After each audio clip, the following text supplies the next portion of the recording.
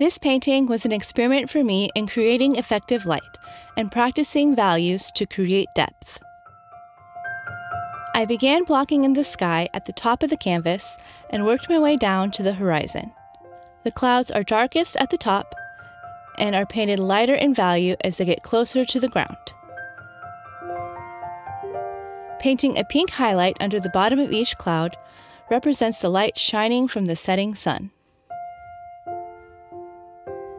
I painted the leaves of these oak trees very close in color and value to the purple of the sky. This helped create some color harmony and also added distance to the painting because as objects get closer to the horizon, they will lean towards the color of the sky. I used a dagger striper brush to paint the form of the tree trunks and branches. Trees are not made up of straight lines. They bend and twist and curve. The lines of the branches get steadily thinner as they spread out from the trunk. Adding some areas of sky color in the trees creates natural sky holes or places where the sky can be seen through the leaves. While blocking in these pine trees, I focused on the saturation of colors to create distance. The farther away the tree, the less green can be seen, and the more the tree takes on colors of the sky. I painted the farthest pine trees a light purple and steadily added more blue and green as I moved forward. Since I was going to add snow on top of the pine trees, I painted the branches slightly downward as if weighed down from snow. Snow will reflect the colors of the sky. For that reason, I blocked in the snow on the ground with a light blue color, moving my brush in the direction I wanted the snow to appear. Snow will not be one solid color. There will be variations of colors and shadows in areas not hit by light. In this block-in stage, I used a darker blue to represent some shadows and planned on adding some more colors to the snow when detailing.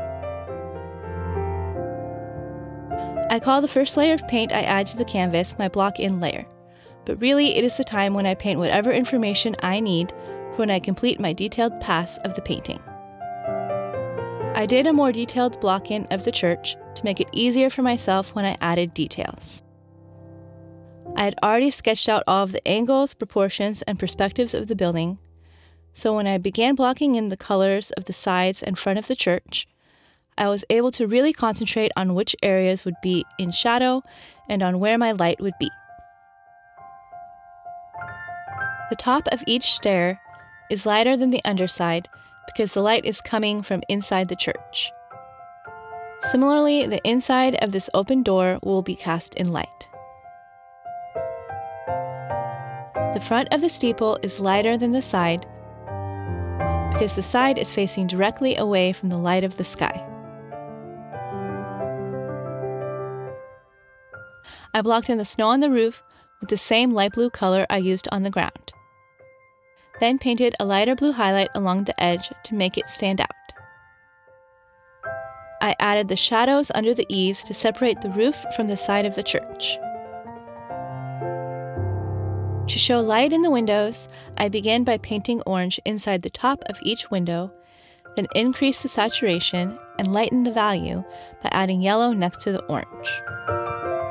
Then finally, a layer of yellow next to that. Adding colors in a prismatic shift like this creates the effect of light.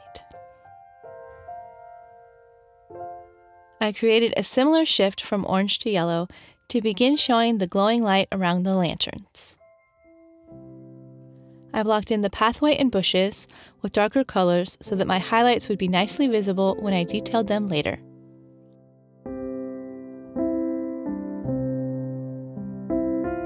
Water is an interesting subject to paint because it reflects the colors of everything around it, and the ripples create darker shadows of those colors. Using horizontal motions, I started painting the water with the blue and pink colors of the sky.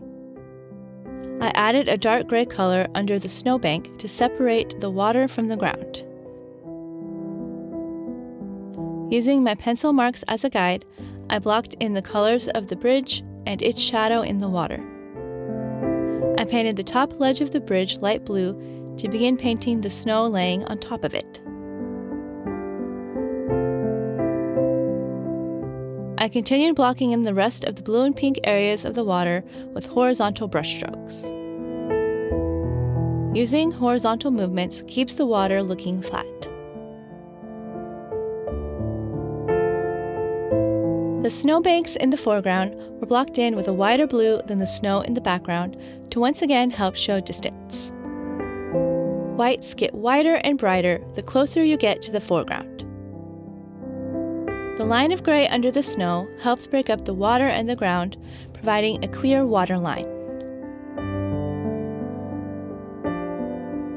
I began the reflection of the church with a slightly darker gray than the church building, because reflections will be darker than the original subject. I blocked in areas of yellow where the light from the windows would be reflected. Then I lightly blended the colors together using horizontal motions with a dry blender brush. This helped distort and soften the edges of the reflection.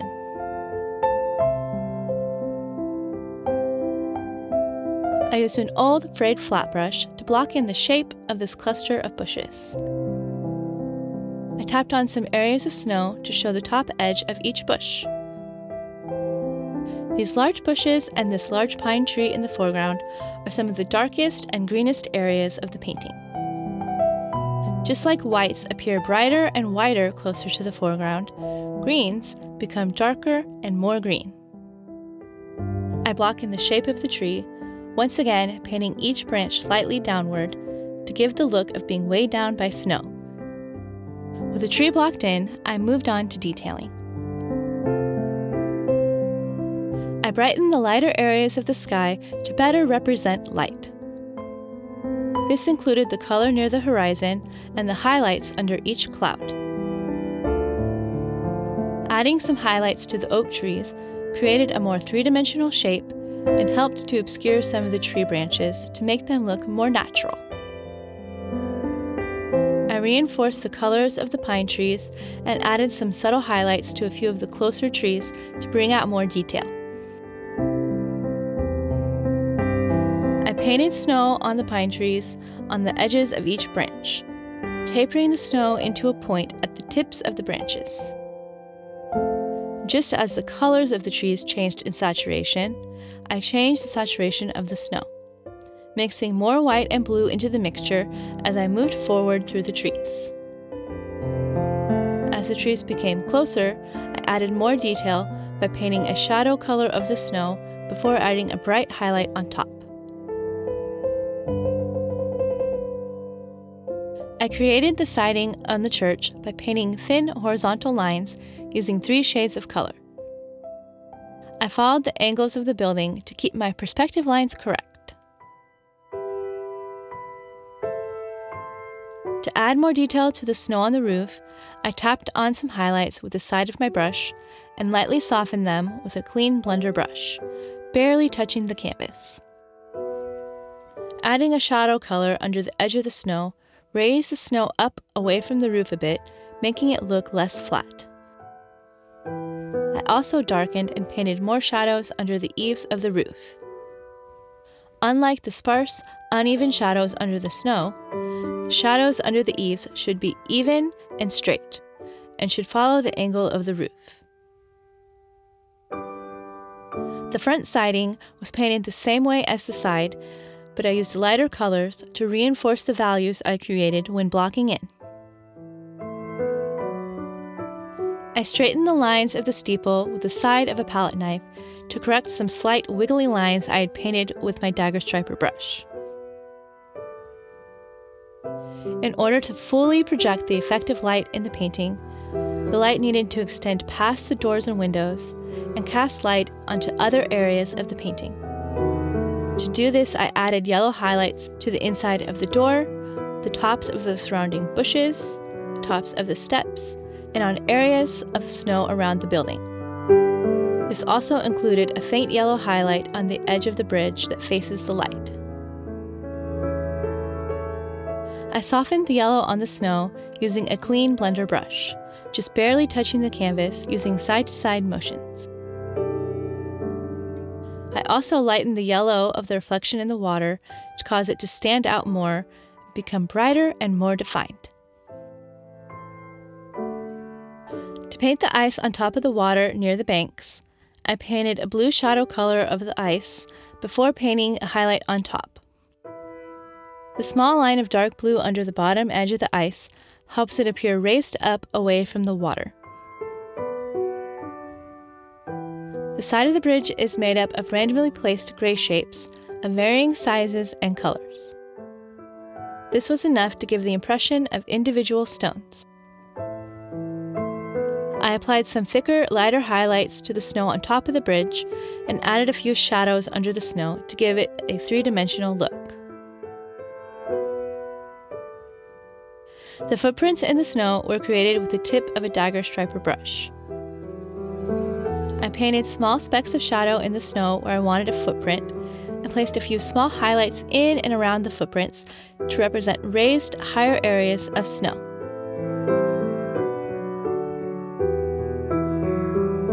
This large foreground pine tree needed to be more detailed than the other trees, so I added some light green highlights to allow both highlight and shadow colors to be seen in the tree after I painted the snow on the branches.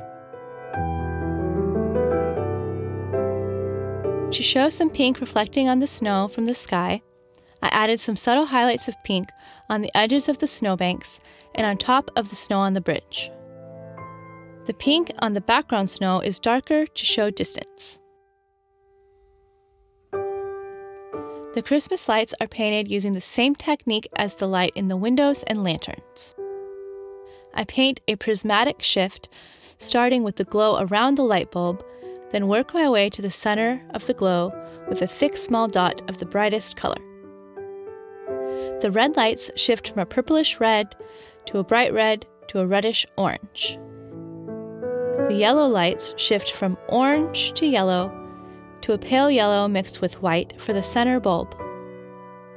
The greens shift from a dark bluish green to a bright green to a yellowish green in the center.